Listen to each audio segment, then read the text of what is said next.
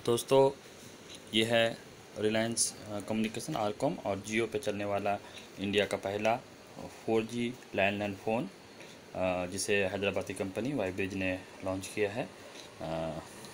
इसके ऊपर इस समय रिलायंस कम्युनिकेशन का ऑफ़र चल रहा है, इसलिए हमने इसे रिलायंस कम्युनिकेशन के स्टोर से ये फ़ोन ख़रीदा था, जो उनका वेब स्टोर है।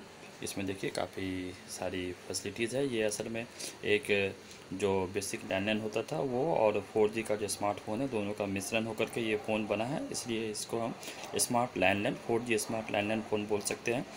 ये वोल्टी सपोर्ट करता है। इसके अंदर ये देखिए बैटरी है, जो काफ़ी अच्छी क्वालिटी का बैटरी है। और यहाँ पर चूँकि हमने रिलायंस से लिया था, तो इसमें रिलायंस का सिम कार्ड हमने डाल कर अभी आपको डेमो के लिए रखा है। ये हमने बैटरी फिट कर दिया है इसके अंदर, और इस फ़ोन को अभी हम ऑन करेंगे।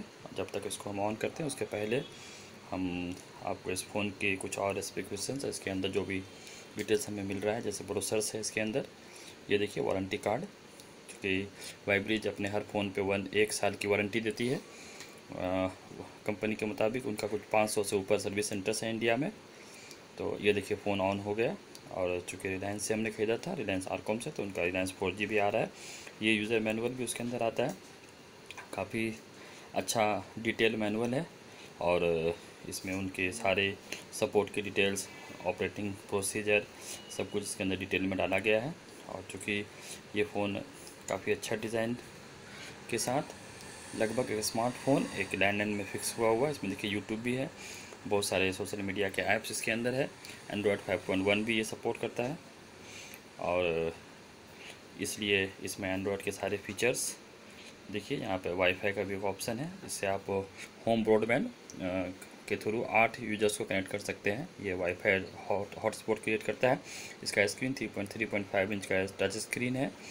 High quality voice SMS data support करता है। लैन पोर्ट भी है डेटा एक्सेस के लिए। 1GB रैम और 8GB रोम है। तो ओवरऑल इस फ़ोन का सारा डिटेल्स आप यहाँ देख सकते हैं। कुल मिलाकर फ़ोन काफ़ी अच्छा, और चूँकि ये इंडिया का इस समय इकलौता यानी कि पहला 4G लैंडलाइन फ़ोन है, इसे आप होम ब्रॉडबैंड के लिए ले सकते हैं। जय हिंद, जय भारत।